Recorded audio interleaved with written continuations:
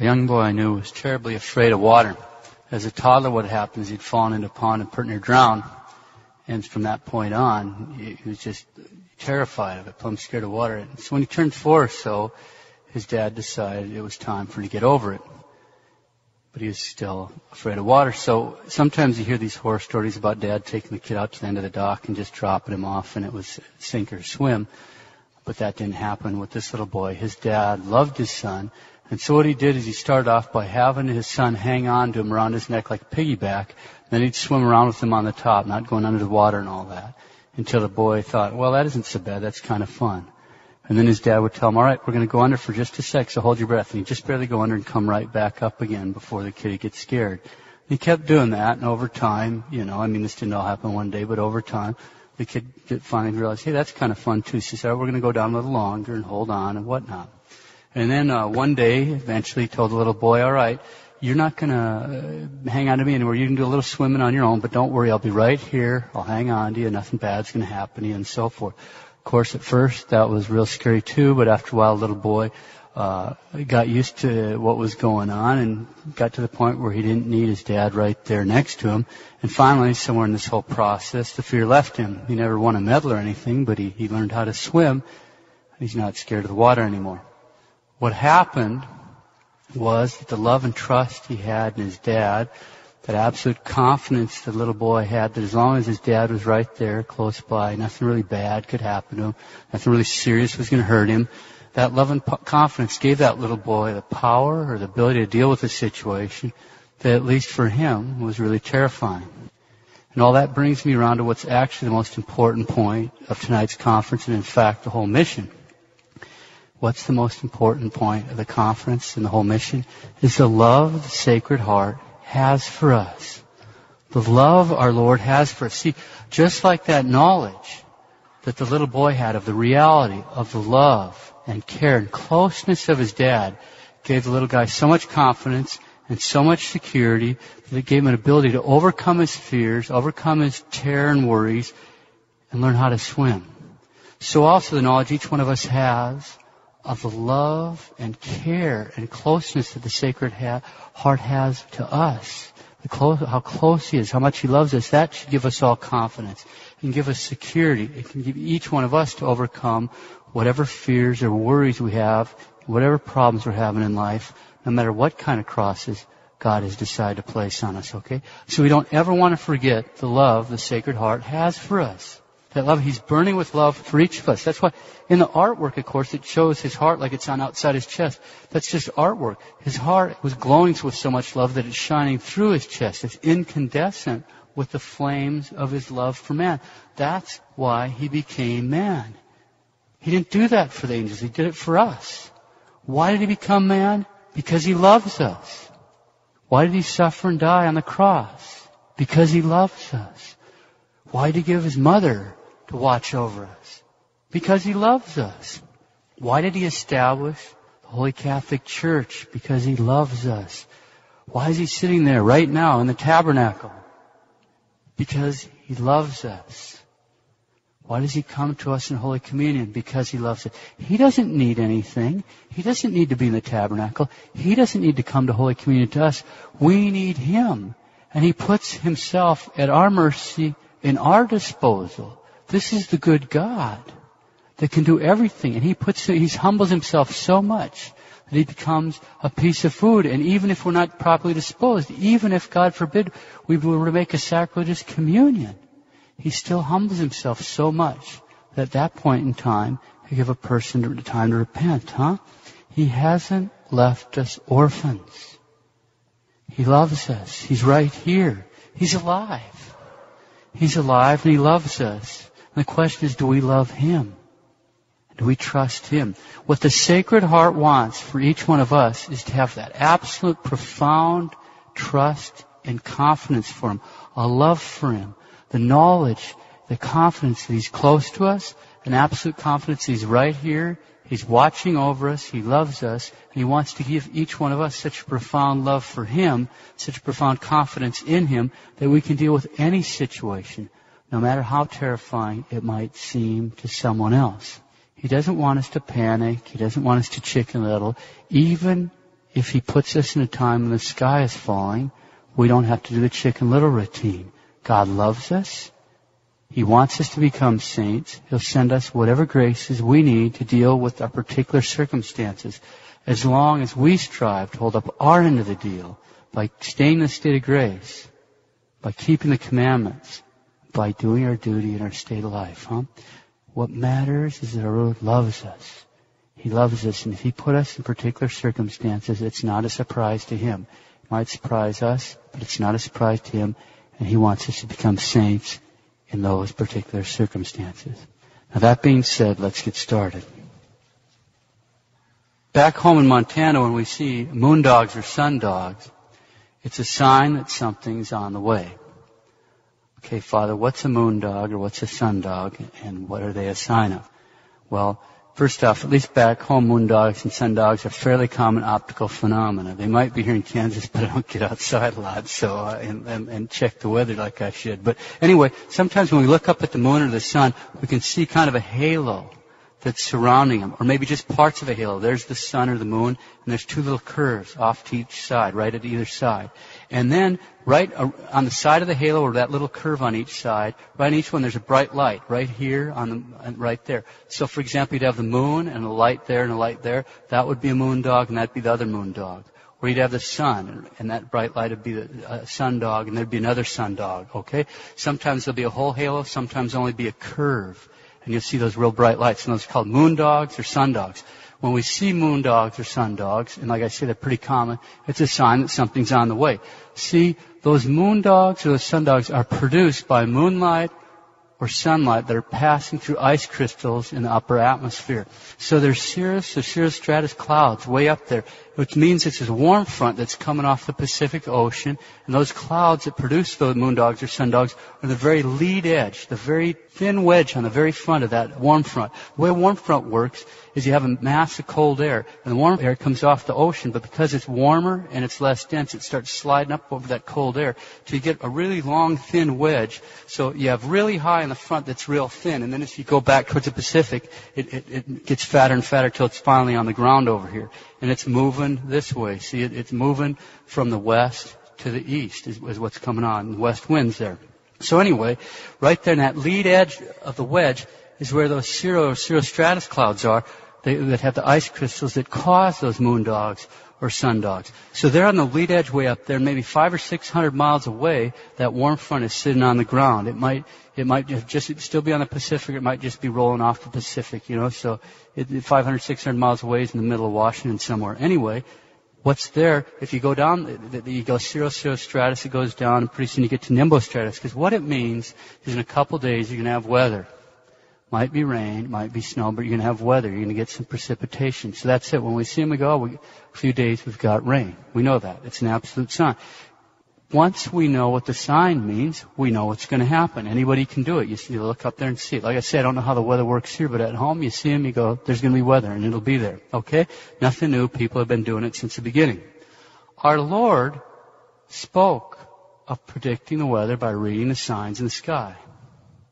In fact, not only did He speak of predicting the weather by reading the signs in the heavens, He actually castigated the Jews. Why? Because they were able to read the signs in the heaven, what was going to happen in the weather, but they were unable to read the signs of the times. Quote, this is our Lord, quote, "You know how to interpret the appearance of the sky, but you cannot interpret signs of the times." Close quote. And when you see a cloud rising in the west, you say at once, a shower is coming, and so it happens. And when you see the south wind blowing, you say, there will be scorching heat, and it happens. You know how to interpret the appearance of earth and sky, but why do you not know how to interpret the present time? Close quote. You know how to interpret the appearance of the sky, but you cannot interpret the signs of the times. Why do you not know how to interpret the present time? Why do you not know how to interpret the signs of the times? Let us that question not be asked of us. Tonight, we're going to spend some time considering a few of the signs of the times. We'll start by looking at signs in the church and signs in our society. Then we'll spend a few minutes considering what those signs ought to mean to us, okay? Now, through the whole conference, the quotes have been abbreviated, cut and pasted to save time. I've added my own editorial comments and so forth and so forth. All right, let's start by considering the signs of time in the church.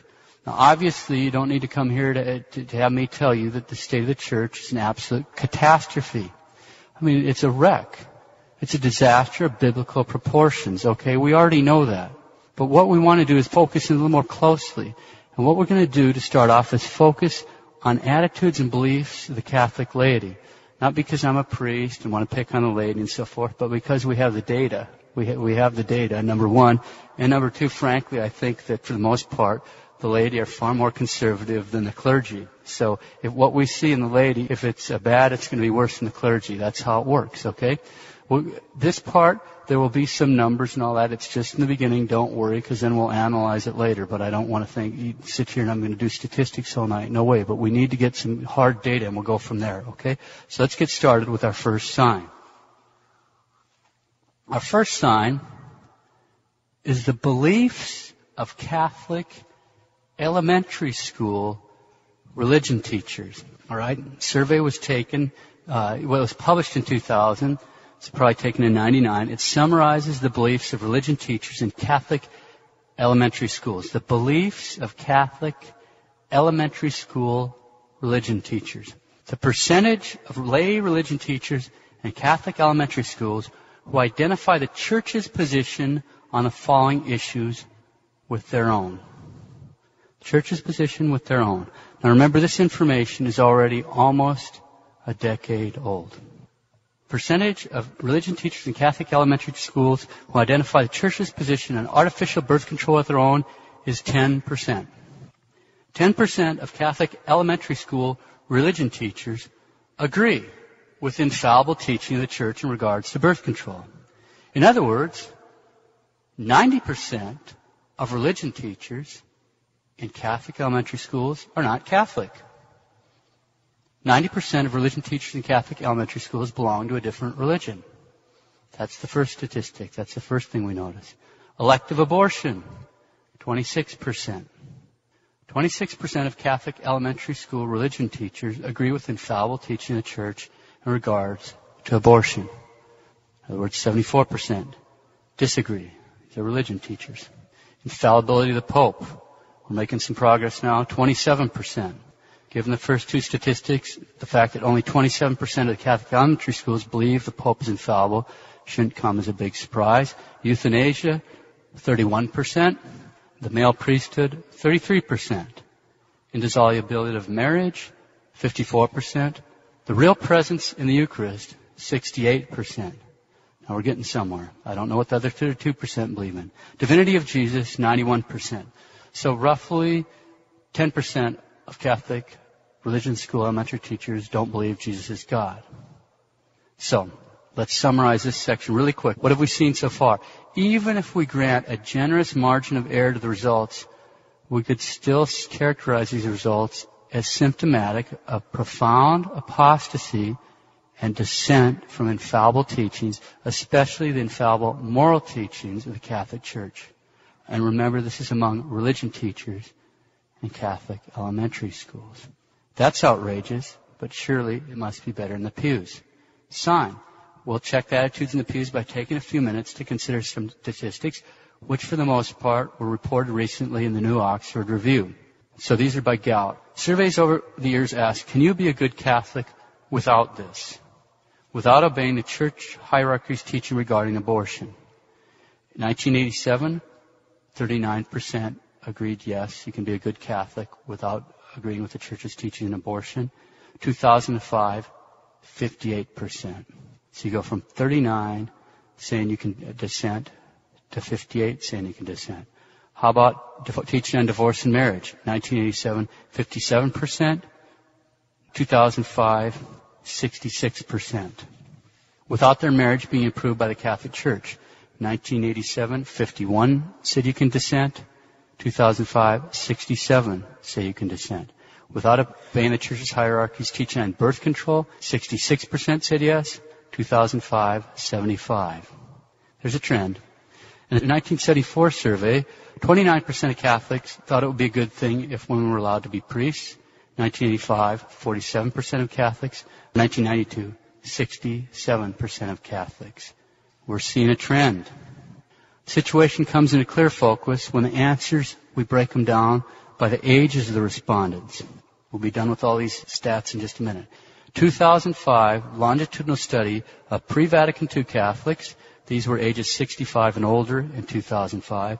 Vatican II Catholics, those were 45 to 64 in 2005. Post-Vatican II Catholics, 26 to 44 in 2005. And millennial Catholics, ages 18 to 25 in 2005. So they did a longitudinal study. The Catholics were asked to respond to this statement. You can be a good Catholic without attending Mass every week. Now there's a complicated statement. We're talking about a commandment here. Can you be a good Catholic without attending Mass every week? The ones that agree, pre-Vatican II Catholics, 69% say yes. Post-Vatican II Catholics, 76% say yes. Millennials, 95% say yes. These are statistically significant, but I mean, you don't know whether to do a jaw drop or what of that. 95% say, I can be a good Catholic and not go to Mass every week. Okay? Next one. Individuals, as opposed to church hierarchy, have the final say on abortion. Pre-Vatican II Catholics, 31% say yes. Post-Vatican II Catholics, 44%. Millennials, 77%. Catholicism contains a greater share of truth than other religions do. Pre-Vatican II Catholics, 61% think so. Millennials, 44%. Now, in another survey they did around college millennials, only 19% agree that Catholicism contains a greater share of truth than other religions do. These college millennials are the people that, in theory at least, would be the leading tier of future Catholics intellectually, right? But they're not Catholic. On abortion in 1987, 42% of pre-Vatican II Catholics saw the final moral authority in church leaders. 24% of post-Vatican II Catholics saw final moral authority in church leaders. That's 87. 2005, pre-Vatican II Catholics go from 42 to 33%. Post-Vatican II Catholics go from 24 to 19%. On perverted behaviors, pre-Vatican II Catholics in 1987, 46%. In 2005, 33%. Post-Vatican II Catholics in 87, 26%. 19% in 2005. On non-marital sex in 1987, 47% of pre-Vatican II Catholics saw final moral authority in church leaders. In 2005, it was 30%. In 1987, 23% of post-Vatican II Catholics saw authority in church leaders. In 2005, 21%. Last statistic. In 2005, 43% of pre-Vatican II Catholics said they have a high commitment to the Catholic Church.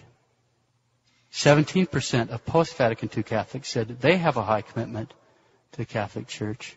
And amazingly, 0% of millennial Catholics said they have a high commitment to the Catholic Church.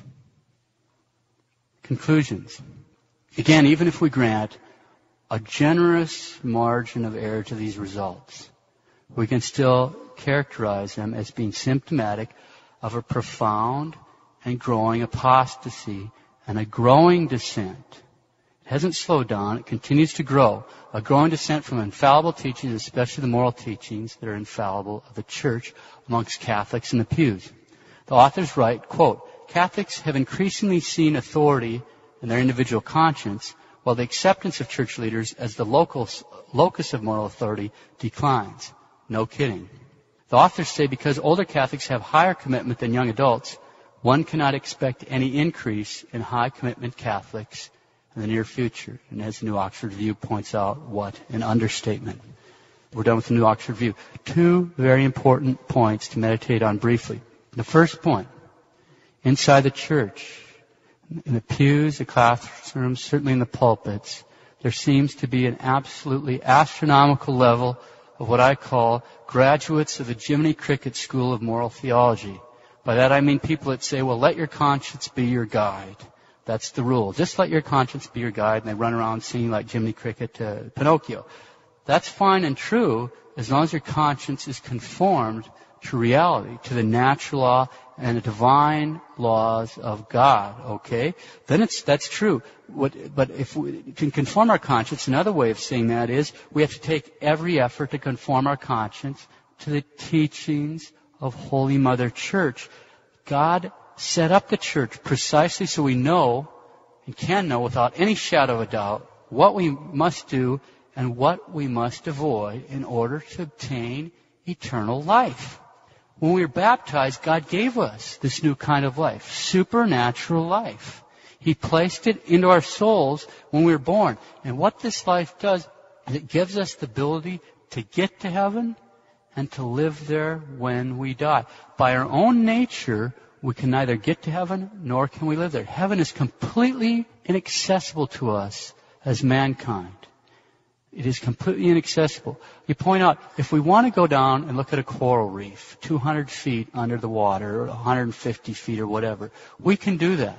Not of our own nature you can't get down there, but we can use technology, a diving bell, scuba tanks, a submarine. There's different things that we could go down and spend time tootling around 150 feet under the water, Not of our own nature, but we can build technology for it, rent it or something. There's no possible amount of technology, research, money. There is no way to get to heaven from here of our own means. It's completely, totally, and absolutely beyond our ability as men to get to heaven. It requires powers that are beyond our natural powers, supernatural powers. That's what God gave us when we were baptized. And if we die with this supernatural life, we'll go to heaven. We might have a little summer school in purgatory for a while, but we're going to get to heaven. If we die without it, we can't go to heaven, which means we have to go to hell. There's no other chances, okay? Naturally speaking, there's no way to go to heaven. All right, now, what does it have to do with the moral law? Christ established the Catholic Church in order to give us the supernatural life. He wants to make sure we die having that supernatural life. We'll be judged on the question, do we have that supernatural life? It's called sanctifying grace. It means being in the state of grace. If the answer is yes, we die with it, we'll be saved. If the answer is no, we die without it, we'll be damned. What does this have to do with the moral law? Everything. In order to understand it, let's consider our natural life.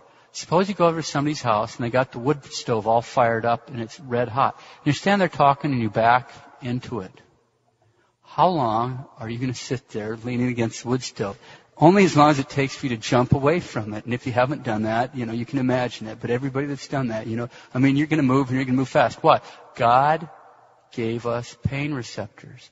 The purpose of pain receptors is to tell us, wait a minute, you're getting in trouble, you're about to injure yourself. It's to protect our natural life. If we didn't have pain receptors, we might lean up against that wood stove and wondering, what's that burning smell of flesh, until you notice your clothes on fire and why? We wouldn't know. He's given that to us so that we can protect ourselves, or we know when we're injured and we need help. Here's the thing with supernatural life. It's completely beyond our nature. You can't smell it. You can't see it. You can't taste it. You can't touch it. You can't hear it. There's no way of being able to sensibly tell whether you have this life, what condition it's in, what hurts it, and what doesn't hurt it. God had to let us know. He wants us to get to heaven. We have to have this. It's beyond our powers. So, He gives us a conscience. So we already know the natural law. You can't get things on the natural law wrong for very long. Some things you can get wrong, but not most of them. All these politically correct perversions, they know. That's why they make these different laws calling phobia this and phobia that, because they don't want us to remind them, because their consciences are in a bad way. You can whistle past the graveyard all you want, but if you're really scared of it and somebody says boo, it's going to hurt. And that's what they're worried about with all these phobia laws. Anyway, so we have a conscience, but we also have to know what are the things that will harm our supernatural life. So God has given us these moral teachings. If you stay inside these boundaries, your life will grow. If you go outside them, they'll either be injured, that's a venial sin, or it's supernatural suicide, that's a mortal sin. Now God is so merciful that we could do all kinds of knuckle-headed, objectively wrong things, but if we don't know, He never holds it against us. As long as we don't know, and it's a legitimate I don't know, but I don't want to find out, and I think it's probably wrong, and I'll do it anyway. But a legitimate I don't know, invincible ignorance, He doesn't hold that against us. He won't take supernatural life away. But when we commit a mortal sin, remember that's seriously wrong, we knew it's wrong, we do it anyway, that is supernatural suicide. It destroys that life in us. So the moral law is a gift from God that He delivers to us for the same reason He gave us a supernatural life. I love you so much, I'm going to give you this chance to go to heaven, and I'm going to tell you where the trail is.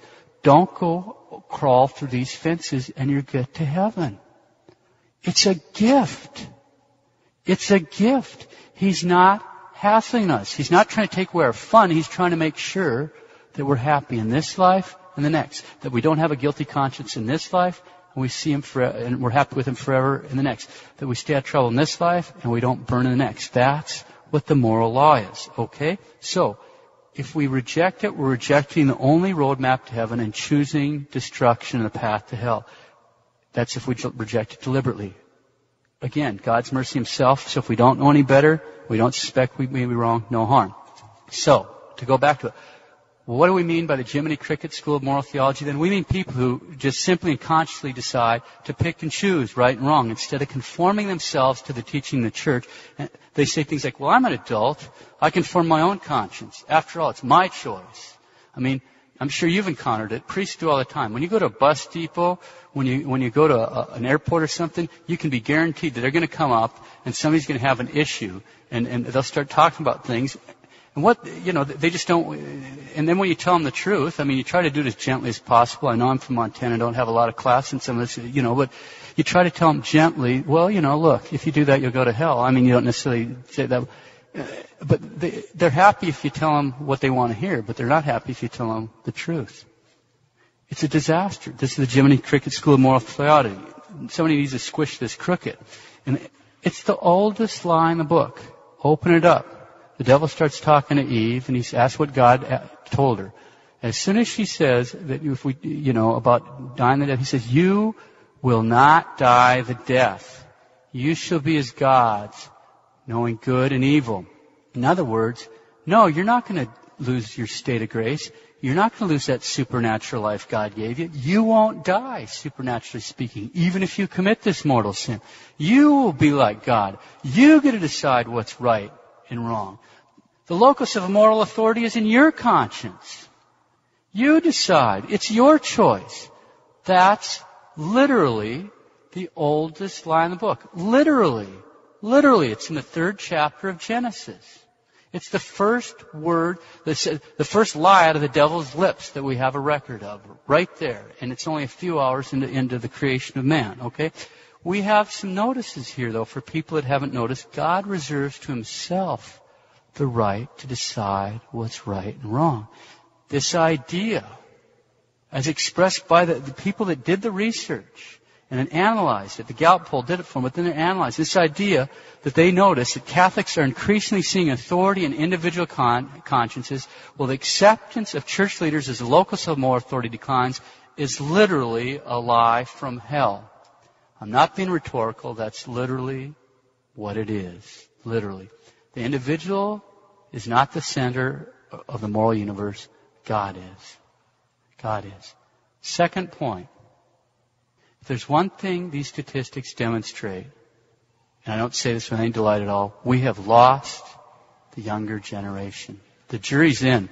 The faith has not been passed on, pure, plain, and simple. In the greater church, we've lost the younger generation.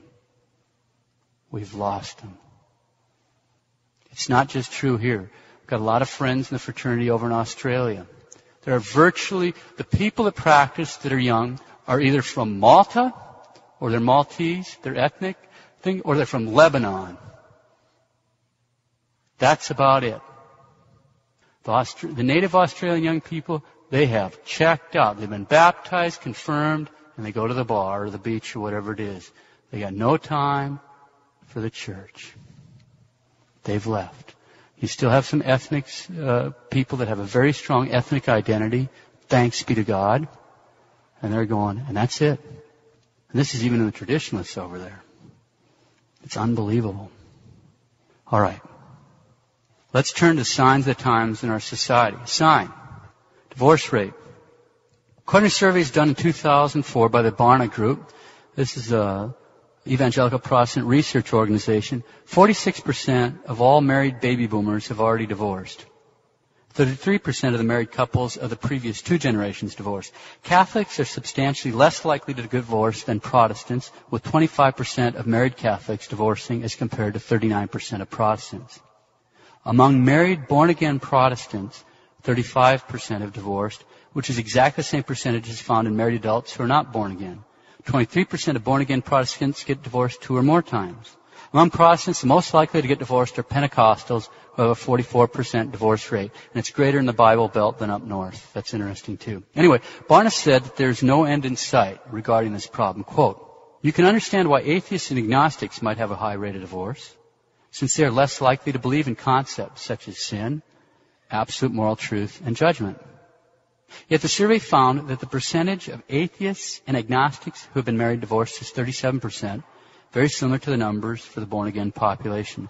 Given the current growth in the numbers of atheists and agnostics, and that the younger 2 generations are predisposed to divorce, we do not anticipate a reversal of the present pattern within the next decade." Close quote.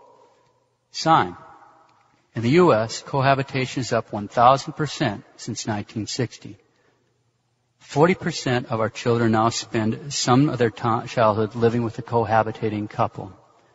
The proportion of children now living with their married parents dropped from 85% in 1975 to less than 70% today.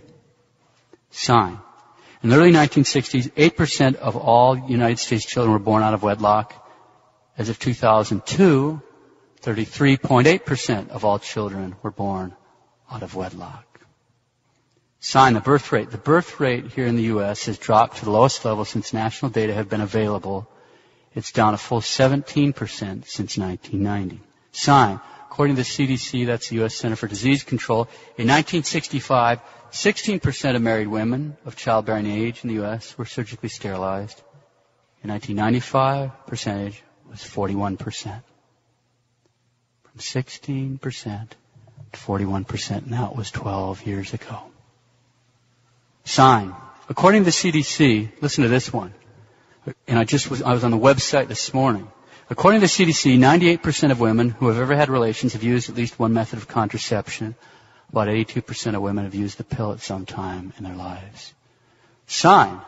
Here's one I was just throwing out there. What percentage of physicians refuse to prescribe birth control? How many physicians here in Kansas City refuse to prescribe birth control? How many Catholic physicians in Kansas City? What percentage of physicians in the Catholic hospitals here in Kansas City refuse to prescribe birth control? Sign. 95% of all abortions are chosen as a method of birth control. 95%. It's emergency contraception. 95%. The remaining 5% result of other things. Now, I'll read you something. This is from Alan Guttmark Institute. I'm reading from Planned Parenthood, their research arm. So this is from the enemy. Nearly all this is in 1995. Nearly all the 1.3 million abortions a year are done because a woman did not want to be pregnant at that particular time. The majority of women undergoing abortion give one or more of the following reasons. Number one reason, a baby would interfere with work, school, or other responsibilities. That's 75% of abortions. Number two, they can't afford to have a child, 66%. Number three, they don't want to be a single parent or have problems in their relationship. Only 1% of women aborting say they've been advised that there's a defect. Only 1% say they become pregnant by some crime. It's not in their interest to report this stuff. Sign. Pornography. As of 4 years ago, U.S. porn revenue exceeds the combined revenues of ABC, CBS, and NBC. The 3 major networks make about $6.2 billion. Porn revenue is larger than all the combined revenues of professional football, baseball, and basketball, all the franchises. The porn industry, according to conservative estimates 4 years ago, brought in $57 billion worldwide, in which the U.S. was responsible for $12 billion. So in the United States, $12 billion 4 years ago in porn. There were 800 million rentals of porn DVDs and videos. 800 million rentals. 800 million. 70%, I'm quoting from Bishop Finn's letter here, 70% of 18 to 24-year-old men visit porn sites in a typical month. 66% of men in their 20s and 30s report being regular users of porn. 90% 90% of 8 to 16-year-olds using the internet have viewed porn online, most while doing their homework. Parents, you'll answer for that if it's happening in your home. 11-year-old is the average age of the first internet exposure to pornography as of 2004. 11. What is that doing to these young people? 11 years old. Sign. In the U.S., by the age of 19, 70% of boys and 46% of girls have lost their virginity. Sign. The new forms of marriage, the decriminalization and normalization of various perversions that are unnameable. Sign. Pro-pervert legislation and brainwashing. I'll read you excerpts from an article on WorldNet Daily, October 13th of this past year. October 13th, 2007. Mom and dad, the terms, as well as husband and wife, the terms, have been banned from California schools under a bill signed by Governor Arnold Schwarzenegger, who probably was going to communion that weekend. You know he's Catholic. On a bill signed by Governor Arnold Schwarzenegger, who with his signature also ordered public schools to allow boys to use girls' restrooms and locker rooms, and vice versa, if they chose. The bills signed include Senate Bill 777, which should be 666. It bans anything in public schools that could be interpreted as negative towards perversions, and other lifestyle choices of an alternate type. There are no similar protections for students with traditional or conservative lifestyles and beliefs, however. Also signed was Assembly Bill 394, which targets parents and teachers for such indoctrination through anti-harassment training. From now on a banned list will be any text, reference, or teaching aid that portrays marriage as only between a man and a woman. Materials that say that people are born male or female. I mean, I know, you don't want to laugh, but where did they dream this up? Not in between. Sources that fail to include a variety of perverted historical figures and other perverted things. I just have to skip that. Furthermore, homecoming kings and homecoming queens, fill in the blank. Assembly Bill 394 promotes the same issues through state-funded publication, postings, curricula, and handouts to students, parents, and teachers. It also creates a circumstances where a parent who says marriage is only for a man and a woman in the presence of a teacher with a certain orientation could be convicted of harassment. And a student who believes people are born either male or female could be reported as a harasser by teachers suffering from another one of these perversions. Schwarzenegger also signed Assembly Bill 14. It doesn't end, huh? It prohibits state funding for any program that does not support a range of alternative sexual practices, including state-funded social services run by churches. Affected would be daycares, preschool or after-school programs, food and housing programs, senior services, anti-gang efforts, job programs, and others. It also forces every hospital in California, even private religious hospitals, to adopt policies in support of perversions, and opens up nonprofit organizations to lawsuits if they exclude members that engage in perverted conduct. Sign. This whole over-the-top earth worship, extreme environmentalist, the deep green movement, it's coupled so often with a hatred for mankind. Now, I could talk about this for great length. I haven't encountered as much of it here. It's certainly a problem at home because of where I'm from. But there's a hatred of mankind, and it seems the focus seems to be towards darker types of mankind, especially those that live in poverty or don't travel in the right social classes. Okay, to cite one example out of dozens, and I picked this because she writes for a newspaper over there, the National Catholic Reporter. Her name's Rosemary Radford Reuther, an eco-feminist. They call her a theologian. I'm sorry, that's absolutely wrong. She said in May 1998 at an ecological conference, quote, "We need to seek the most compassionate way of weeding out people. In place of the pro-life movement, we need to develop the spirituality of recycling. A spirituality that includes ourselves in the renewal of earth and self. We need to compost ourselves." Why don't these people ever take their own advice? Why has it always got to be people like us that are expected to compost ourselves? Several months later, she told a national conference of Call to Action, a dissident Catholic organization, how much people must go on the compost pile. We must return to the population level of 1930. That's about 2 billion people. What is discreetly unannounced is what to do with the 14 billion surplus people. Or the 4 billion surplus people, excuse me. So 2 billion, I want the other 2/3. I want you off my planet by sundown.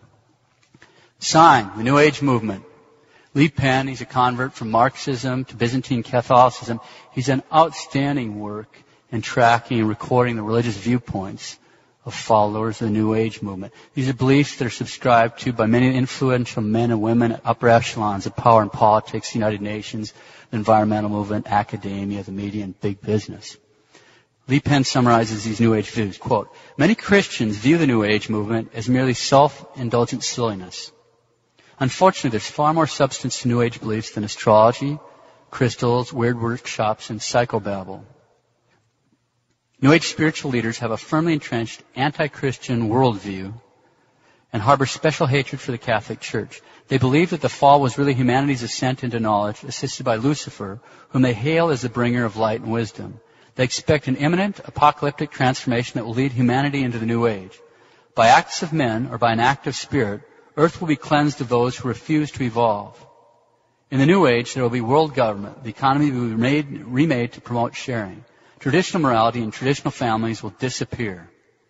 Orthodox religions, especially Christianity and Judaism, are separative and obsolete. In the New Age, they too will vanish." Close quote. Sign, Federal Appeals Court, Detmer versus Landon. In 1986, found that witchcraft is a constitutionally recognized religion with the same rights and protections that other religions enjoy. 1986. The last sign, this pertains to Italy. It's the only country for which I could find these statistics. Since these are Italian statistics, Italy's a Catholic country and the United States is certainly not, never has been. These statistics can't translate directly into our experience in the U.S., but they're indicative. They can give us some idea of our own situation here in the States, okay? In the year 2000, there were 167 exorcists working in Italy. In that year, those 167 exorcists had 500,000 requests for assistance from troubled people. Okay. Many of those probably had other troubles. We don't know the exact percent, but many of them indeed did have problems with the demon. Okay. Let's stop and back up and remind ourselves of what we're doing here. We started by talking about moon dogs and sun dogs. These are signs in the sky by which, at least back home, we can predict the weather. We noted that our Lord explicitly spoke of predicting the weather by reading the signs, and not only that, He actually castigated the Jews for being able to read the signs in the heavens, but not being able to read the signs of the times. We've just spent the past few minutes considering a few of the signs of the times, some of the signs in the church, and some of the signs in our society. Now let's spend a few minutes considering what those signs ought to mean to each one of us, okay? Let's start by considering the general trends. Inside the church, we've seen a rejection of the moral authority of the church, even by those who consider themselves Catholic. We've seen an assuming of the spirit of personal autonomy with authority supposedly vested in individual consciences, and there's a corresponding rejection of the teaching authority of the church, a corresponding rejection of the teaching authority of our Holy Father, the Pope, which means a corresponding rejection of the teaching authority of Christ our Lord. We've seen that at least in the wider circles of the Catholic Church, we've lost the younger generation. They're gone.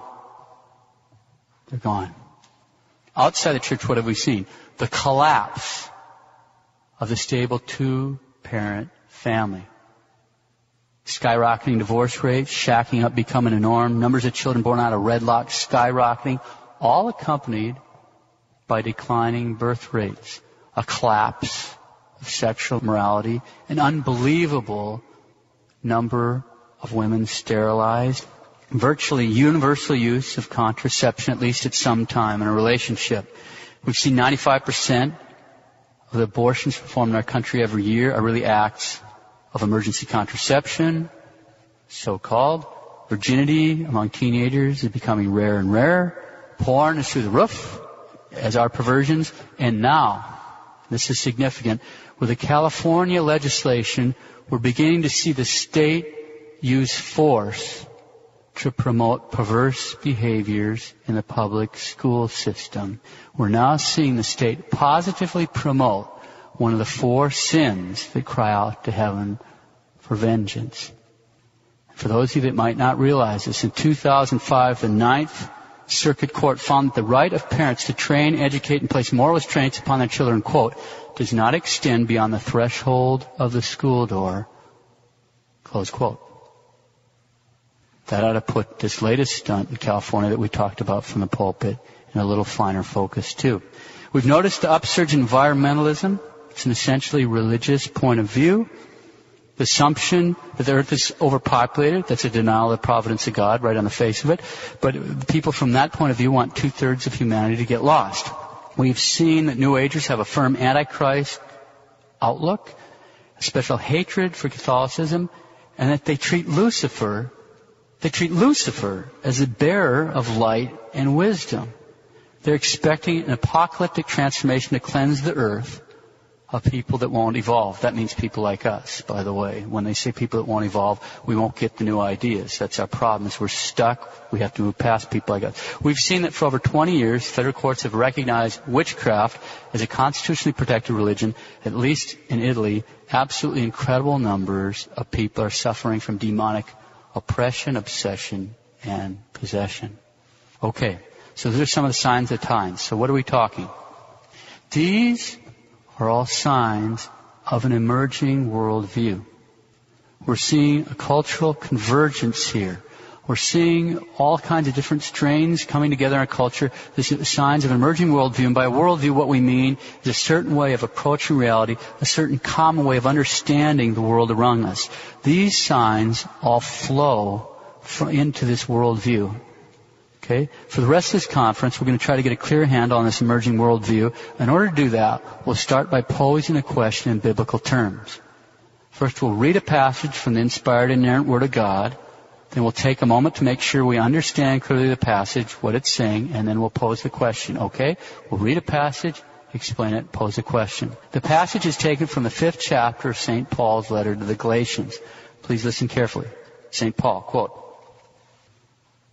"Now the works of the flesh are manifest, which are fornication, uncleanness, immodesty, luxury, idolatry, witchcraft, enmities, contentions, jealousies, anger, quarrels, dissensions, sects, envies, murders, drunkenness, carousing, and such like, of which I foretell you, as I have foretold you, that they who do such things shall not obtain the kingdom of God.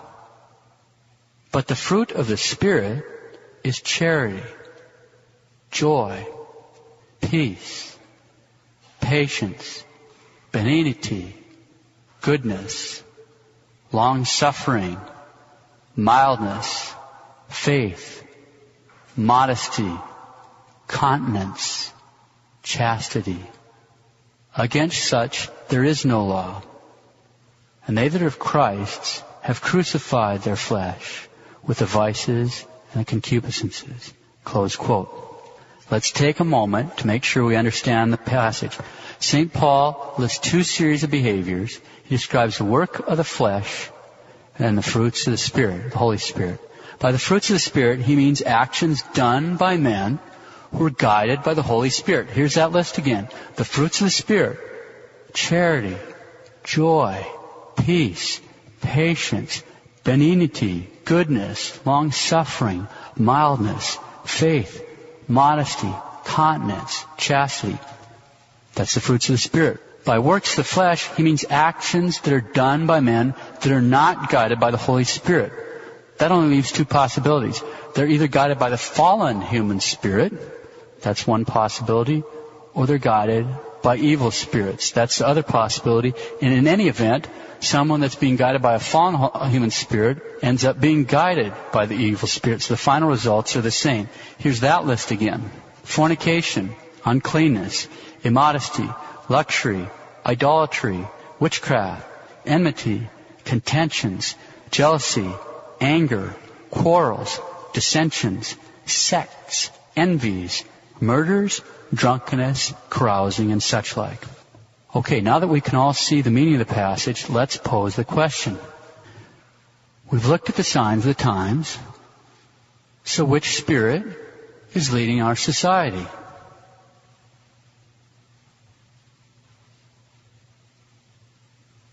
Is our society characterized by charity, joy, peace, patience, benignity, goodness, long-suffering, mildness, faith, modesty, continence, and chastity?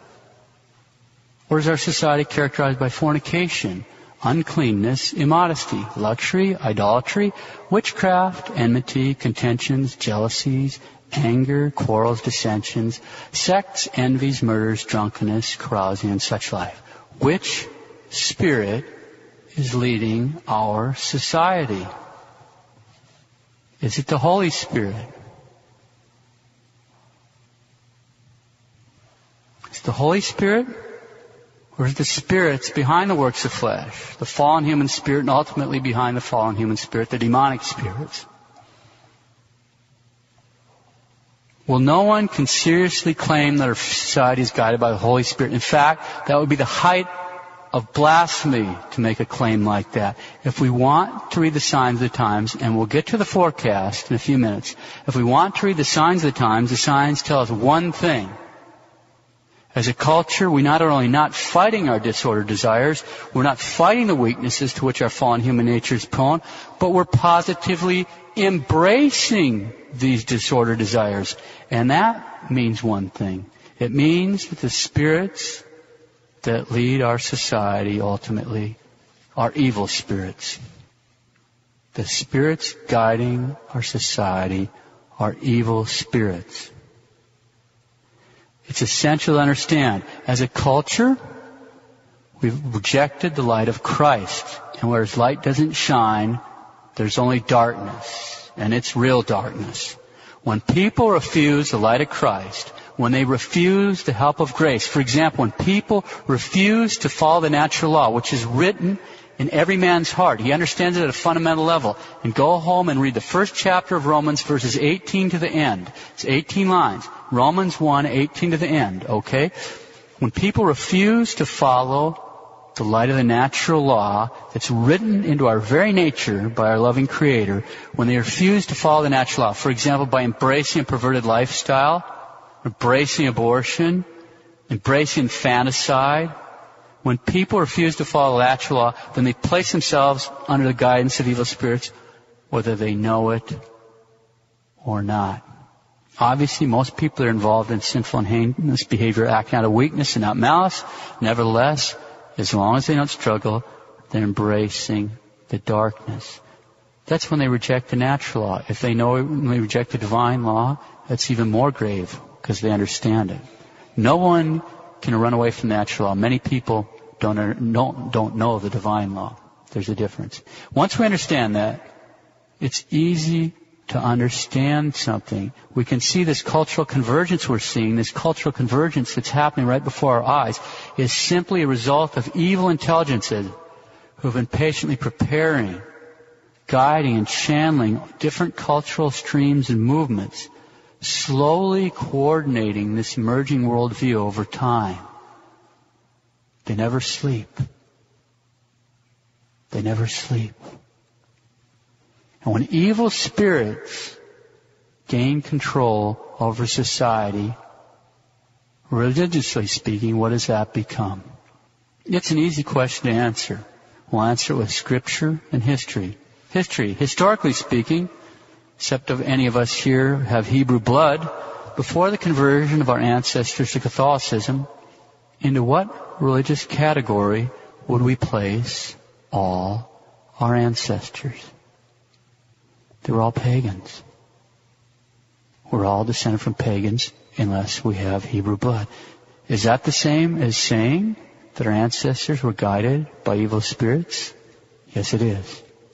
Here's a proof text. Psalm 95:5 says, all the gods of the Gentiles are demons. Period. Inerrant word of God. God clearly teaches that all gods of Gentiles, that's our ancestors, the pagan nations, were demons. When evil spirits gain control of a culture, it always becomes pagan. When evil spirits gain control of a culture, it always becomes pagan. So what are we seeing when we see the signs of the times? We're seeing signs of the increased paganization of a culture inside the general circles of the Catholic laity, religious, priests, and outside the church and the general society. We're seeing the paganization of the church and society. We have front row seats to watch the society become pagan right before our eyes, and it's happening fast. A culture of death is essentially a pagan culture. It may not be explicit, but it's essential. When the Holy Father, previous Holy Father, talked about a culture of death, that was a kind and gentle and pastoral way to talk about pagan culture invading and conquering Christian culture. Now, before we make predictions of upcoming events, let's spend a few minutes taking a closer look at the beliefs of people in our culture, right here in our society, who have already explicitly rejected Christ and embraced paganism. So we're not talking about somebody that comes from the mountains in Nepal and has been pagan all the way back since they got off the ark. That's not what we're talking about right here. We're talking about people that may very well have been baptized and have turned away from that and embraced paganism, okay? There's one problem. The problem with describing modern paganism, describing it sort of like trying to pin down tomato seeds on a plate. Every time you start pushing down on it, think you got the blast thing pinned down, it squirts out from under your finger, okay? So, we'll have to be general here. We'll follow the works of Brooks Alexander right here. Brooks Alexander is a very astute observer. He's a convert to evangelical Protestantism from the counterculture himself. He actually had the work I'm referring to here vetted by witches and other neo-pagans to make sure he was treating their beliefs and attitudes accurately, okay? They didn't agree with his assessment, obviously, because we're coming from opposing teams, but to make sure that it's not, in other words, I'm not pulling some wacko preacher man type thing out of who knows where, okay? This isn't a comic book. So, we'll start by making some basic distinctions just so we have our terminology right. Think of 3 concentric circles. A small circle surrounded by a medium circle surrounded by a larger circle, okay? The small circle is Wicca. Now, Wicca, strictly speaking, is a religion invented in the late 40s and early 50s by an Englishman named Gerald Gardner. Okay? That's Wicca.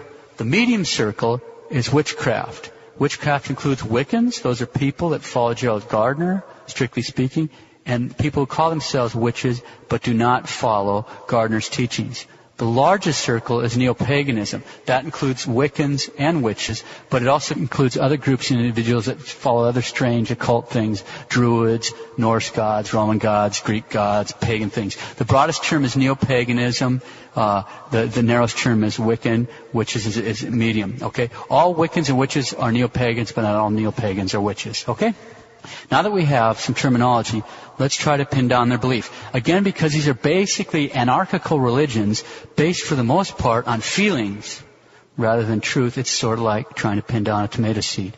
That being said, we'll try to summarize 5 basic attitudes of neo-pagans. Again, we'll follow Brooks Alexander's work closely. Number 1, modern pagans, neo-pagans, find their identity in a difference from and opposition to both Christianity and the culture that flows from it. They have this fundamental attitude of an explicit rejection of Christ coupled with an attitude of cultural insurrection. So the first attitude, they have an oppositional identity. It's based on explicit rejection of Christ and Christian culture and mores and a corresponding attitude of cultural insurrection. Second, modern pagans, neo-pagans, subscribe to animism, polytheism, and pantheism. You're probably already going, what do you mean? Those sound contradictory. I'll explain. And again, it's funny. What does that mean? Animism, polytheism, pantheism are basic religious attitudes in neo-paganism. All right, let's see. Animism. By that, they see a spiritual life force in all things. In other words, not only are we and the animals and the plants alive, but the rocks, the minerals alive, the stars are alive, all these things are alive, okay? So it's like the Gaia hypothesis, if you're talking about deep green ecology, that the whole earth is alive, okay? This sort of thing. So, you can hurt, rocks and so forth. Polytheism, as the word indicates a belief in more than one God, belief in many gods and goddesses. It's direct opposition to monotheism. However, in spite of this belief in many gods and goddesses, they still believe in this basic divinity, I'll put that in quotes, that underlies all things. It pervades nature. It's like a substrate of nature. It's the force, Luke. So it's underneath everything, okay? This is where the pantheism comes in. The universe is alive with this energy of consciousness, and that's the divine. And everything is made of this divinity at the fundamental level, okay? That also implies that since everything in nature is filled with this divine energy, then nature itself is holy, which leads to the whole environmentalist, earth-based, nature religion aspect, the importance of the seasons and all that sort of thing within neo-paganism. Also, since the divine is hidden in nature, it can be uncovered. Since the divine is hidden in nature, it can be uncovered. Someone can tap into that power. They can recognize their divinity. They can become enlightened. They can become empowered. They can manipulate that energy by means of rituals. That's what we mean by magic and sorcery. That's the principle underlying their understanding of magic and sorcery. One of my converted friends, I have friends that have converted from this, at a certain point in his witchcraft, he's a Wiccan, there would be a demon show up. He's got the altar in the middle of this pentagram. There would be a demon show up. And he said it's kind of chalky, see-through, whitish, chalky looking thing sitting there and scary looking. And he says, I know it sounds funny but I didn't think it was a demon from hell. I didn't believe in hell. I was tapping into nature, and this is something from another plane. So you don't mess with it, you back away. Okay, anyway, the magic, they're tapping into this power, and they don't even know where the powers come from. They're doing these kind of rituals, huh? It's really important. A young person told me recently that's been quite involved in this stuff, well, Christians pray, but they do rituals. Hold that thought. We'll return to that later. Christians pray, but they do rituals. Okay, anyway, second basic attitude is this belief in animism, seeing the spiritual life force in all things. Polytheism, the worship of many gods or goddesses. And pantheism, that belief that under everything in the universe, it's alive with this energy of consciousness. That's the divine, and it's the substrate of all being, okay? This belief leads into nature worship, the quest for empowerment, the quest to manipulate this power by means of magic rituals. Third, modern pagans, neo-pagans, embrace feminism. Neo-paganism is strongly female-centered and goddess-oriented. There's reasons for this historically certain with Wicca, because Gardner had this for different reasons. I don't want to develop all that. We don't have time to pursue it. It's very interesting. This is one of the reasons there's so much Sophia worship and witchcraft in female religious orders in the United States. The congregations are really infected. I'm totally serious. I wish I was making this up, but I'm not. I was talking to a priest about 3 weeks ago that was talking about saying Mass for the Wiccans. What are you talking about? And he's talking about this convent. You're like, anyway, you can fill in the rest. Right? The third basic religious attitude is an embrace of feminism. 4, modern pagans or neo-pagans deny the reality of sin. In their universe, there is no such thing as sin. This is essential for us to understand. Quote, the specific Christian beliefs most often targeted for denial and repudiation by neo-pagans are the concept of sin and the uniqueness of Christ. This almost visceral rejection seems to be one of the few genuine universals of the modern witchcraft movement, and it appears to hold true across the neo-pagan spectrum, close quote. The fourth basic religious attitude is there's no such thing as sin. But anyone that explicitly rejects sin must also logically reject the need for a Savior. If there's no such thing as sin, we don't need to be saved from anything. Now, I'll use one of their monuments, so to speak. I'll quote you some verses from a pagan song, a popular pagan song, if we can use that terminology. I mean, most of the music we on the radio is popular pagan songs, but this one is really pagan. Just a couple verses. I once was found but now I'm gone, away from the faithful fold, of those that preach that holiness is to do as you are told. The law and Scripture, priest and pair, have all instructed me. My skin, my bones, my heretic heart are my authority. Pause. This, I'm not being sarcastic. This is a poem that expresses the same attitude that we saw with the Catholic religious teachers and the attitudes in the pews. This personal autonomy comes from me. It's the same thing. Continuing. Now they tell me Jesus loves me, but I think that he loves in vain. He must go unrequited. On me he has no claim. I can hardly read that. It makes your hair stand up. My goddess is Our Lady Moon, whose tides run deep in me. My skin, my bones, my heretic heart are my authority. And while I breathe this glorious air, an outlaw I'll remain. My body will not be subdued, and I will not be saved. And if I cannot shout it loud, I'll sing it secretly. My skin, my bones, my heretic heart are my authority. There you get this rejection again of Christ. They're not going to be saved in this cultural opposition. I'm going to be an outlaw. Fourth, basic religious attitude, there's no such thing as sin. 5, modern pagans or neo-pagans believe in some spiritual reciprocity. They have all kinds of different ways of expressing it, but basically what this means is what goes around comes around. Okay, that's the idea that what goes around comes around. All right, what the energy you put into the universe comes back to you. Okay, at a fundamental level, neo-pagans reject, quote, the idea that we are accountable for our behavior to a higher moral authority and a revealed moral standard. Instead, consistent with its pantheism, neo-paganism believes that ethical behavior arises naturally out of the workings of spiritual reciprocity. The idea that the energy you put in the world comes back, close quote. The result is what I call a lame ethical system based on something called the Rickon Reed. This is a guideline they invented recently, probably by Gerald Gardner, but it's not very old. But they put it into Old English, so give it some pretense of antiquity and authority. Here it is. "And it harm none, do as ye will," which means as long as it doesn't hurt anybody, do anything you will. This is not a very vigorous moral law system.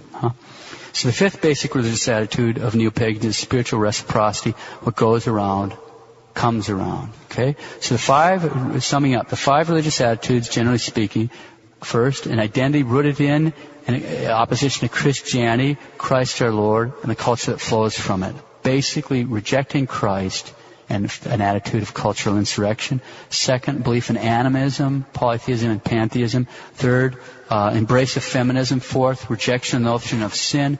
Fifth, this idea of spiritual reciprocity. What goes around comes around. Obviously, each one of these attitudes really resonates with many of the currents in our modern secular society.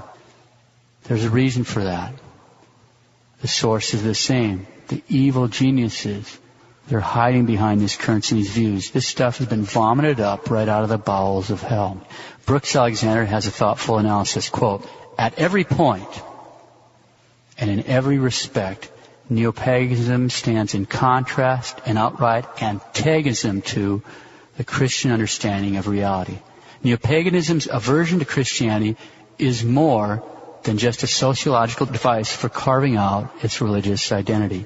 It also reflects a deep spiritual antipathy towards the moral basis of Christianity.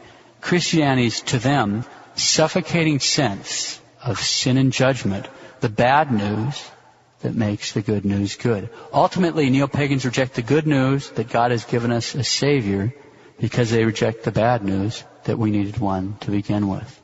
And ironically, it is this part of the religious mood and attitude that puts neo-paganism increasingly in harmony with the mood and attitude of the secular society around us, close quote.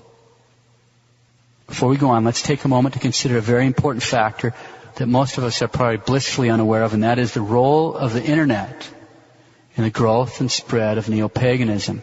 The Internet plays approximately the same role in the subversion of our society as the clubs and the lodges played during the French Revolution. Just as the clubs and lodges provided a venue for the revolutionaries to meet and discuss and forward their agenda. So also the Internet provides a venue for the neo-pagan cultural revolutionaries to meet and discuss and forward their agenda. Brooks Alexander. The Internet has been central to the development of the neo-pagan movement for two reasons. First, it strengthens the hand of culturally marginal types in general by allowing people to connect together who would otherwise remain isolated from one another. Just makes them I knew some real oddballs growing up in Montana, but they were individual oddballs. Who are they, whatever, buddy, they could get into this stuff, but who are they going to run into? They were just out there by themselves being an oddball. People have problems wherever you are, but it's no longer true because they can connect. Second, they do so while maintaining the individual's privacy and anonymity. As one neo-pagan author notes, now here's a neo-pagan writing, prior to the advent of the Internet and World Wide Web, witches and pagans were isolated from one another. Several covens could exist in the same city or even in the same neighborhood and never even know about one another. Most witches lived their lives in a figurative bloom closet. We kept ourselves and our groups to ourselves. The net changed all that. On the web, isolated individuals and groups found one another. The web allowed community to be created where none had been. The anonymity of online communications liberated witch and folks to express their thoughts, feelings, and experiences in relative safety. So in a sense, the web became our church. Close quote. That's a neo-pagan author. Brooks Alexander. The web became our church is more than just a figure of speech. The Internet functions for neo-pagans in several ways that are parallel to the way the church functions for Christians. Just as Christianity is most visible and most accessible through its churches, neo-paganism is undoubtedly most visible and accessible on the Internet, as we're going to see in just a moment. It's where they find contact, interaction, edification, encouragement, and teaching. Indeed, for many witches and neo-pagans, the Internet becomes the primary means, or even the sole means, of fellowship with their co-religionists. Thanks to Brooks Alexander, we'll set him aside now. Let's pause for a minute to get some idea of the role of the Internet. We'll just consider one website. We've got the date on it. Two neo-pagans inaugurated this website in February 1997. When they started, they had 56 pages of content and a section of neo-pagan links and context. The site was an instant hit. By the end of its first year, the website had 385 pages. It had 1,235,237 hits. It then had a list of several thousand witches, Wiccans, and pagans on its state and country pages. It listed 385 circles and events, and it had links to 976 pagan websites. October 2003, just over 6 years of operation. 96 million hits. The contacts on it, 2,350 pages of text with 46,000 named contacts. They have people from all over the world, and just the links, they had 5,000 neo-pagan websites on their links. There were 7,000 links, 5,000 which neo-pagan. August 2006, after only 9 years of operation, the site had received over 805 million raw hits with over 13 million unique visitors to the website. As of 3 days ago, after only 11 years of operation, the site has over 140,000 registered active users. And they drop out right away. That's the guy that runs it says. It has about 1,000 pages of content, has 102,000 pagan personal listings, lists almost 3,000 pagan clergy, has around 15,000 links. And in terms of neo-pagan events and gatherings, these are the events and gatherings, it has 23,000 events and gatherings. We've got an explosion, a virtual explosion in the neo-pagan world. And their beliefs are the most clear, concise expression of this emerging worldview. Back to Brooks Alexander, and then we'll set him aside. Witchcraft is going mainstream. It's not a prediction, it's a description of current reality. It is a striking fact that the neo-pagan movement, spearheaded by modern witchcraft, has experienced an unbroken string of breakthroughs and successes over the last 35 years, legally, socially, and politically. In the context of the ongoing culture war, the sum of things is that neo-paganism has not been on the losing side of any major battle it has fought. It is plain that modern witchcraft's anti-Christianity is basic, both to its origins and its own self-image. If witchcraft is in fact good and not evil, then the system that calls it evil is evil. There's no way to escape the logic of that relationship. Modern witchcraft first found its identity in opposition to Christianity, and there is still a strong current of hostility to everything Christian that runs through the movement. There's an attitude that is widely embraced and openly encouraged within the neo-pagan community, an attitude that not only rejects the Christian message, but also blames Christian church and demonizes Christian believers. What draws and binds current cultural trends and social movements together is not their allegiance to a common agenda, but rather their common participation in a mood or attitude. The common attitude is one of rejection and refusal towards the main culture. And I want to make a parenthetical thought. They think they're countercultural. I am speaking to the counterculture right now. We are the counterculture. The common attitude is one of rejection and refusal towards the main culture, and especially towards its Christian-based concept of moral and spiritual limits. That gut-level energy of cultural change is one of the things that is fueling our culture wars in the form of social and political conflicts over such things as abortion, perversions, and cloning. All of those conflicts arise out of an indignant refusal to accept any limits at all on the right of the self to do whatever it wants in pursuit of its own self-interest. That is the mood and temper of our times. It is the spirit of the age, the zeitgeist. Today is approaching critical mass of the convergence of cultural trends, fads, and fashions. The change we are seeing around us represents a revolt by the world system, by worldly values, and by worldly people against the constraints of Christian culture. Close quotes.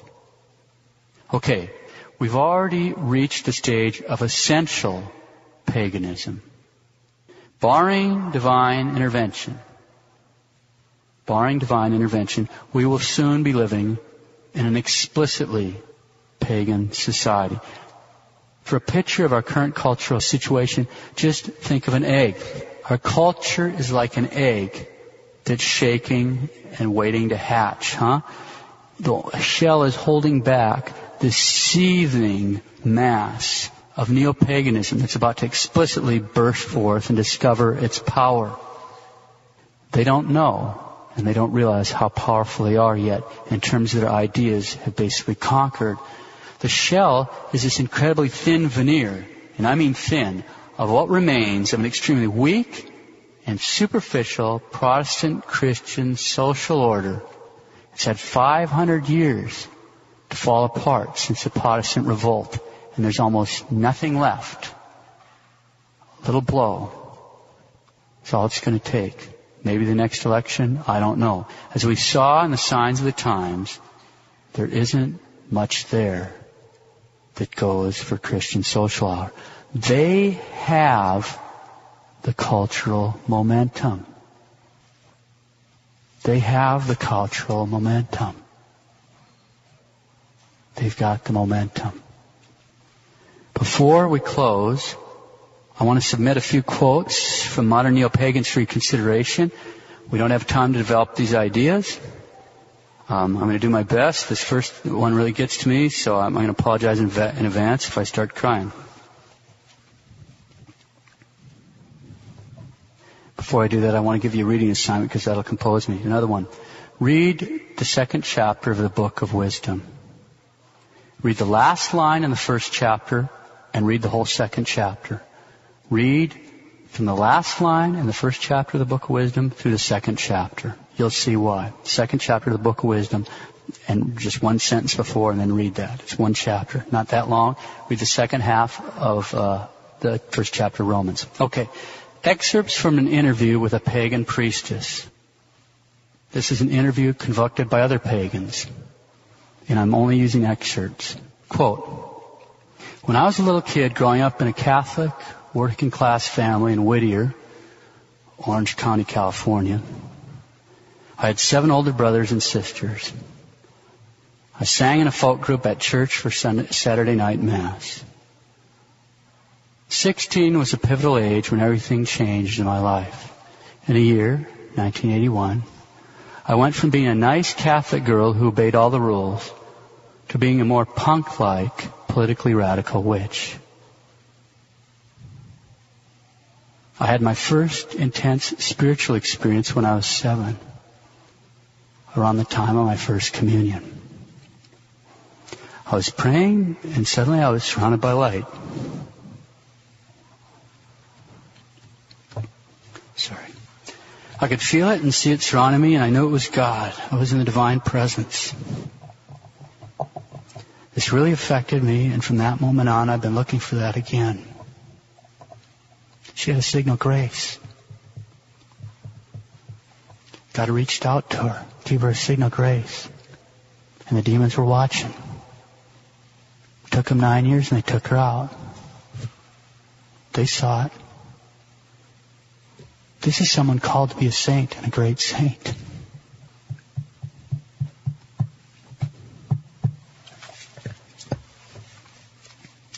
It really affected me, and from that moment on, I've been looking for that again.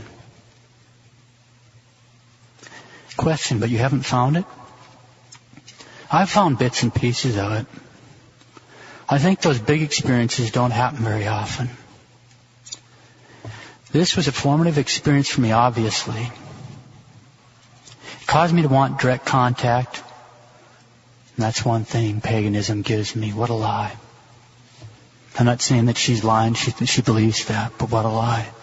The devils have got her, huh?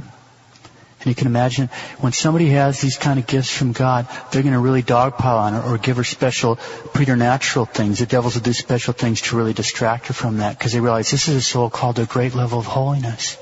So we have to do something, give her an illusion so that she doesn't notice what we're up to. And we got to get her snared in as many things as we can. I found bits and pieces of it. I think those big experiences don't happen very often. This was a formative experience for me, obviously. It caused me to want direct contact, and that's one thing paganism gives me. Paganism can give me direct contact with Goddess, whatever we want to call it. This is sometimes called a mystical experience. Most top-down hierarchical religions don't provide this. Close quote. So here we have a Catholic girl completely lost and misled by the demons. I've certainly been praying for her. I first read this interview a number of years ago, about 4 years ago, and I read it. Sometimes I read it every day. Sometimes I'll go for a couple months because there's just something here. 2 more quotes to consider. One prominent neo-pagan author. She's the New York bureau chief for National Public Radio, so I'm confirming all your worst suspicions about NPR. She writes, quote, "Religion had no official place in my childhood. I was brought up in a family of agnostics and atheists. Still feeling that there was some dimension lacking in their lives, I embarked on a quasi-religious search as a teenager. I felt ecstatic power in the Catholic Mass, as long as it was in Latin." Close quote. Last quote. Jerry Garcia, for those of you that don't know, he was the lead guitarist for the Grateful Dead. The band was originally called the Warlocks. Grew up Catholic. Here's Jerry Garcia speaking of his childhood. Quote, "So 1 block, scarcely 100 yards from the door of our house, was God's house. In those days, they still had the wonderful Latin Mass, with its resonant sonorities and mysterious ritual movements, the incense, the music, choir, organ, bells, candles, muted light through stained glass windows." Close quote, Jerry Garcia of the Grateful Dead. When the Latin Mass disappeared, there was this gigantic vacuum created. Gigantic vacuum, the loss of Latin Mass, the loss of Gregorian chant, mysterious rituals, incense, candles, devotions. And that vacuum was filled with mysterious rituals, incense, candles, devotions, vestments, unfortunately all from hell. I told you to hold that thought for the young person. Christians pray, we do rituals. The collapse of Catholic devotional life, the Latin Mass. See, we have what they're looking for. We have the answer. My friends, they're converted witches and neo-pagans, love the old Mass, the traditional liturgy. It resonates with them, huh? Back in the day, it turned the pagans into Catholics. The Latin Mass turned the pagans into Catholics, and it can do it again. It hasn't lost any of its power. It's still, to use the words of Jerry Garcia, the wonderful Latin Mass with its resonant sonorities and mysterious ritual movements, incense, music, choir, organ, bells, candles, and muted light through stained glass windows. That's what it still is. Okay. Before we close, remember the story of that little boy who was scared of the water. But he had so much love and confidence in that dad that loved him. As long as dad was close by, right there watching his son, nothing really bad was going to happen. Nothing was seriously going to hurt him. That love and confidence gave that little boy the power, the ability to deal with a situation that was terrifying for him. Remember, that's what the Sacred Heart wants us to have for Him. Have this profound love and trust in Him. An absolute confidence in Him. The realization that He's close to us. That He's right here watching over us. That if He sends us across or asks us to do something that's scary, it's because He loves us. And He wants to give each one of us what we need to become saints, even if we can't see it right now. Little boy's dad wanted him to learn how to swim, so he had him do some kind of scary things, and to get over his fear of water. The Sacred Heart wants us to become saints. So no matter how terrifying something might be, we want to have that profound love and confidence in Him. Finally, there's one more factor to consider then. We started by considering the fact that back home, we see sundogs and moondogs. We can predict upcoming events in the weather. We consider the signs of the times. We've seen that our society is going pagan. Our society is under the guidance of evil spirits. But we haven't considered what that means for us. What does it mean for us? We're striving to live according to the guidance of the Holy Spirit. We're striving to bring forth those fruits of the Spirit: charity, joy, peace, patience, benignity, goodness, long-suffering, mildness, faith, modesty, continence, and chastity. And as we're struggling to do those things, we find ourselves living in a society that's increasingly dominated by men who've embraced the works of the flesh. They've embraced fornication, uncleanness, immodesty, luxury, idolatry, witchcrafts, enmities, contentions, jealousies, angers, quarrels, dissensions, sects, envies, murders, drunkenness, carousing, and such like. So we're striving to love God more and more, and we're embedded in a society that is controlled by the movements of fallen human nature, and especially the guidance and promptings of evil spirits. And under those guidance and promptings of the evil spirit, we're embedded in a society that hates God more and more, a pagan society.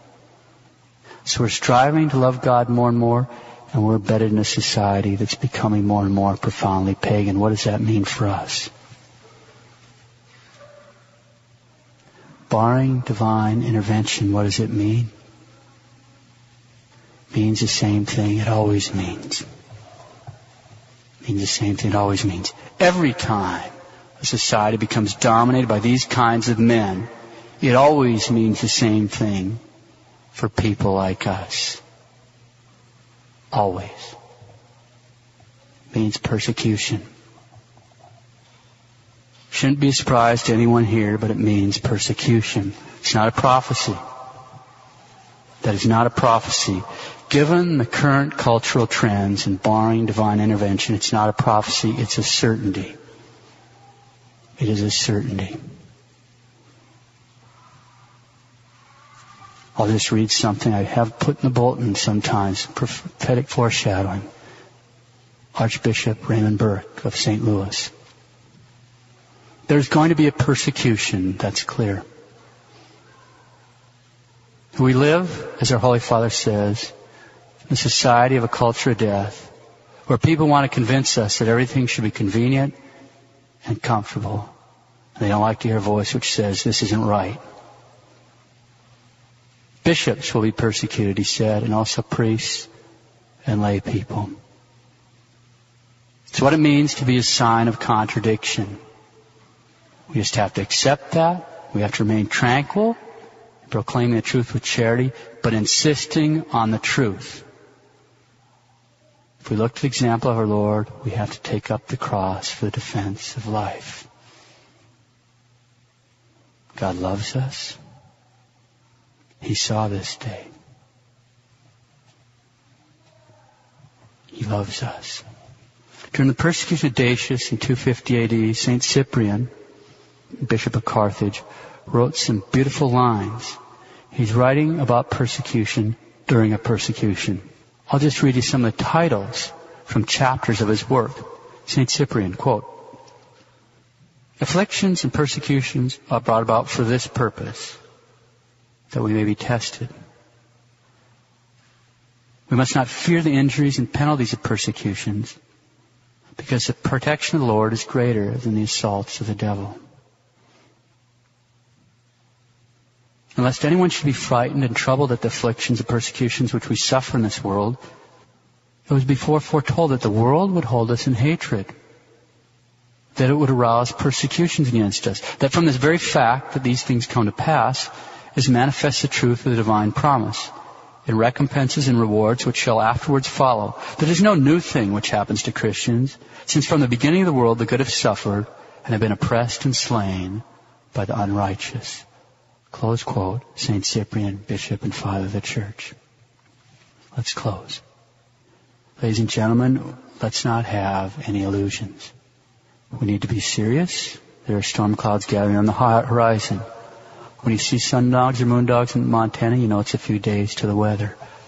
I can't tell you how many years, if we have years. I don't know what the crystallizing event will be. But we're going to see it. It's not going to be something years and years and years down the path. These kind of aggressive movements towards school-age children, the way they treat pro-lifers, these are just signs right now. They're gearing up. Right now, do these tortures to people. I guess it's okay as long as they speak Arabic. Must be what the average American thinks. I have no idea what they think. But the same government that will torture foreigners will not make a distinction for torturing us. I don't say that's going to happen, but we have an interesting principle at stake now. The storm clouds are gathering. We better be serious about our holy faith. Deadly serious. 24 hours a day, 7 days a week. Whining, complaining, feeling sorry for ourselves isn't going to change anything. God knew what He was doing. He knew when He was going to put us in history and what our circumstances were going to be. And He expects us to become saints in those circumstances. In the book of Romans it says, where sin abounds, grace does abound even more. We've got rivers of sin out there. There have to be oceans of grace available for us to become saints, okay? Holiness can change everything. We need to become holy before it's too late. The rest of the mission will be concerned with just that one thing. We need to become holy. We need to become holy. Please kneel and we'll close with a prayer.